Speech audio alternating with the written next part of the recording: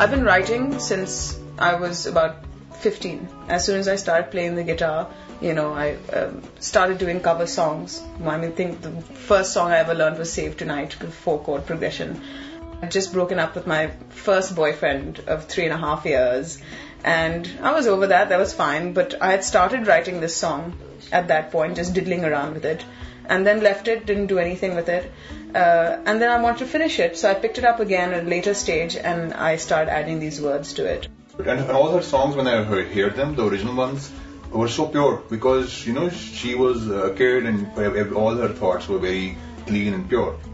I made her record 3 Angel, Thinking About You, and Time and Time. Time and Time, there was also the very first one that I wrote, remember? 3 songs.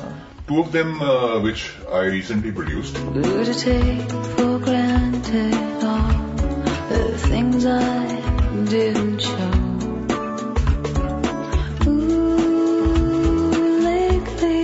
The good thing about Zoe is that she's also a musician, which makes it easier for me, because A, she can compose, she can write her own songs.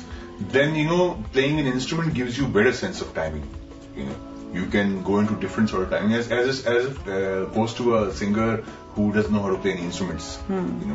For Shahi, this is a pet project, and he's been very kind to No, this project is very close to my heart, as I kept telling her.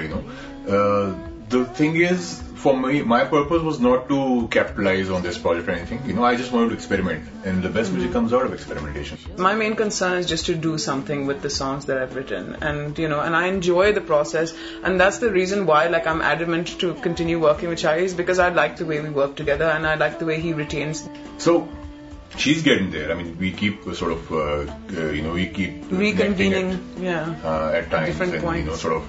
So I she might not know it, but I am kind of listening to her, what she sounded like, how much she has sort of moved from the time I listened to her last time.